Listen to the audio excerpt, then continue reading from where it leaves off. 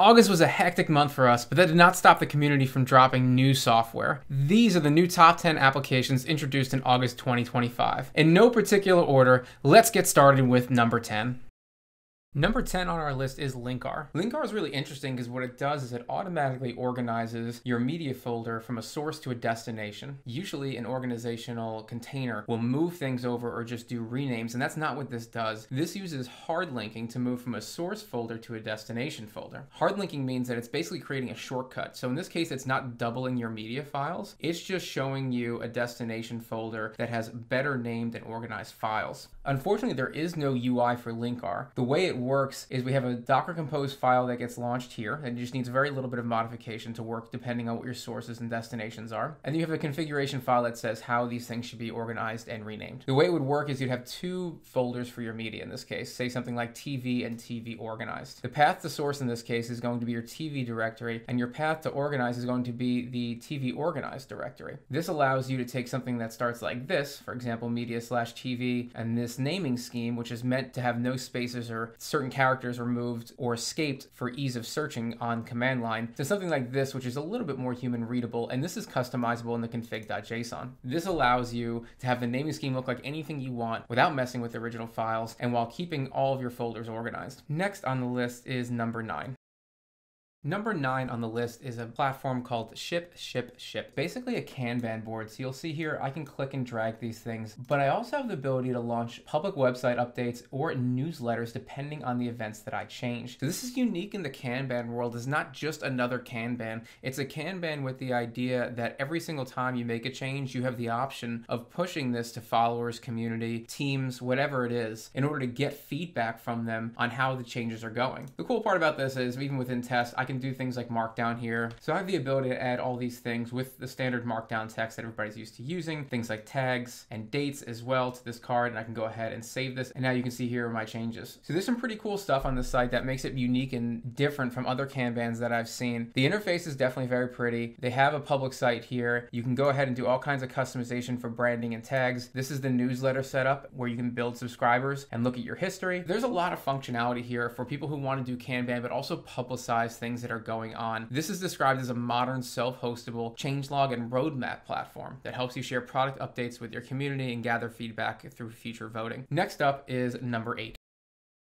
Number 8 is PiDash. PiDash is extremely simple. Basically what it does is give you this dashboard that allows you to add these cool little cards in here that are connected to Pi-hole instances. On TrueNAS, I set up 3 instances of Pi-hole, a primary, a secondary, and a tertiary. I just have them running on different ports right now. They're not actually doing anything. I just set them up to connect them to the dashboard so you can see what's going on. If they were running, you would be able to see all the statistics from each one of these Pi-hole instances. The cool part is as long as your Pi-hole is accessible from wherever PiDash is running, you can get it on the dashboard, which means I can have these on different servers in different locations. If I had something like Tailscale set up and my PiDash was able to go through the Tailscale nodes in order to find all the different Pi holes that I've installed. This does one thing very well, and I really like the fact that it's just so simple like this. It also has an optional file that you can add into the configuration that you can see on the Wiki page to add this to your mobile PWA apps. So if you want to use this from your phone, it also looks really, really great from mobile. Next on the list is number 7.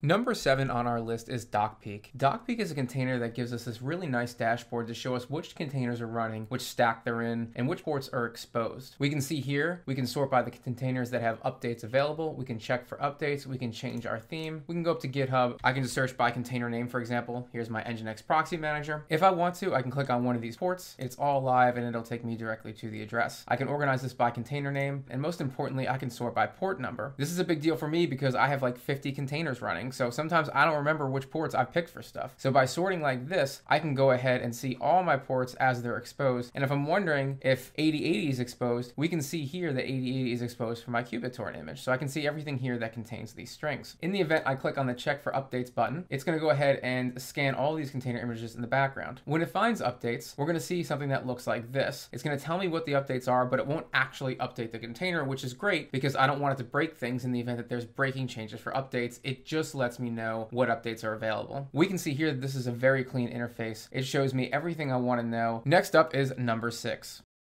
Number 6 on our list is cron master. Cron jobs are usually scripts that run at a predetermined time or with predetermined repetitions to do things on your system so you don't have to do them manually. Usually you have to do this through the command line, and with Linux, not everybody's comfortable with that. Cron master gives us this really nice UI that allows us to go ahead and create tasks as well as scripts. So let's start by looking at this dashboard. On the left, we get this really nice system overview. Everything here says optimal. We have uptime, memory, CPU, GPU, network. In the center, I have my scheduled tasks. I have the option to see more than one user, and I also have this other tab over here for scripts. This is a pretty amazing amount of functionality for something that really is kind of annoying through the command line. All Linux users have to go and look at cron eventually because it is a really great way to automate your server tasks, but this makes it so much more bearable, and I think if you're a beginner and are not used to using cron jobs, this is an absolutely incredible way to simplify what used to be kind of annoying for system administrators to keep their Linux boxes up to date. Up next is number 5.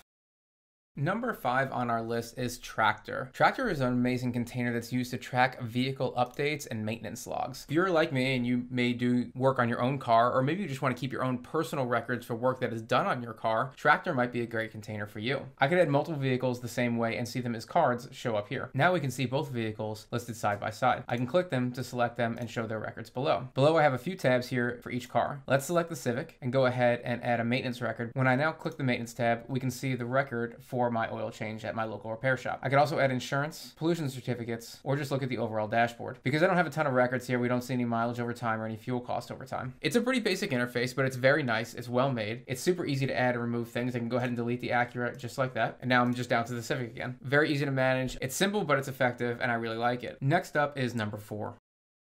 Number 4 on the list is Immich Drop. Immich Drop performs one very simple function that I think is actually pretty necessary. This allows you to upload images into your image library from an external source. It's really easy for me on my phone to take a picture and have it auto sync into Immich in the background without me doing anything. However, if somebody else takes pictures of me or something I want, getting those images into my image library is kind of a pain. They either have to text me that image, which may involve compression, or maybe they have a Dropbox somewhere where I can get an uncompressed raw original image. However, Immich Drop closes the gap of figuring out how to get other people's pictures into my image library by giving them a link where they can upload the files they want directly into my library. So using this interface, they can go ahead and click choose files or do a drag and drop, and it will upload directly into my image library into a default album of my choice. I think for somebody who takes a bunch of pictures that's not on my phone or not on one of my devices that I want in my library, this is an absolutely necessary, simple, very straightforward and very functional container. Next up is number 3.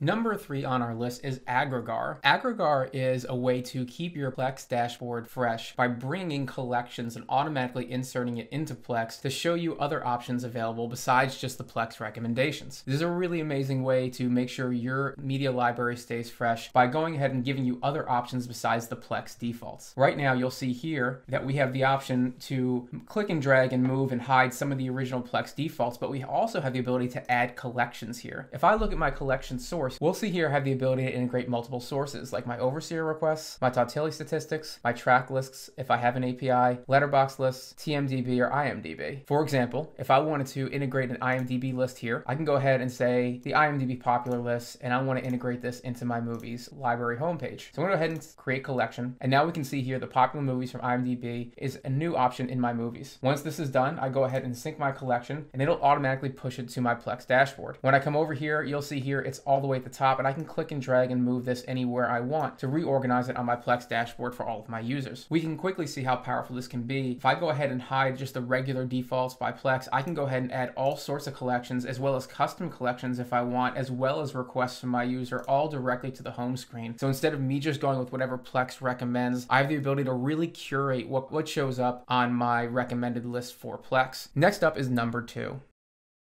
Number 2 on the list is HarborGuard. HarborGuard fills a very needed niche that scans Docker containers for vulnerabilities. You can see on my dashboard, I've already done a manual scan on my Docker containers, and I've come up with quite a few vulnerabilities. We see on the dashboard here the image vulnerability analysis. We get this really cool overlay that shows us how many vulnerabilities are out there and their critical nature. So in this case for Dockage, it shows 6 critical vulnerabilities. So when I click this for Dockage, it comes up with the scans across all tags. So when I go ahead and click this, I can see exactly what CVEs were found. So some of the critical ones are something like CVE 2025-6969, which is an integer truncation SQLite. If I go ahead and click this little arrow here, I can see all of the places that'll explain to me what this CVE is. I can see that CVE 2025-6965 is a vulnerability in SQLite versions where the number of aggregate terms could exceed the number of columns available, leading to memory corruption issue. And it was in fact given a severity of high at a 7.2. So this is a really cool way I can go in and check and see what's going on under the hood. So this gives you a pretty comprehensive scan option for all of your Docker containers. This is a pretty amazing container because I think that a lot of people ask security questions about Docker and about how secure these containers actually are. Last up is number one.